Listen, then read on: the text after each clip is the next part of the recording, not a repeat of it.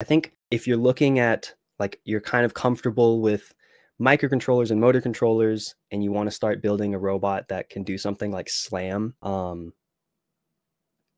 there's like some really cool things here in ROS 2. And actually have an example of one that we built, and we're actually going to make a video coming up on our channel soon. So this is a Lego.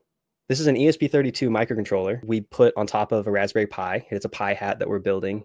And we slapped a LiDAR onto the USB. And this is like a Lego robot that we were able to build in like a single day, super fast. This is not a complicated robot. But with ROS 2, the same day, we're able to like map our house. And so you can see this is like a little foxglove video of it driving around in our house and moving and mapping. And so like this is something that like we would have spent months and months and months on in college, because software support used to not be there. Play around with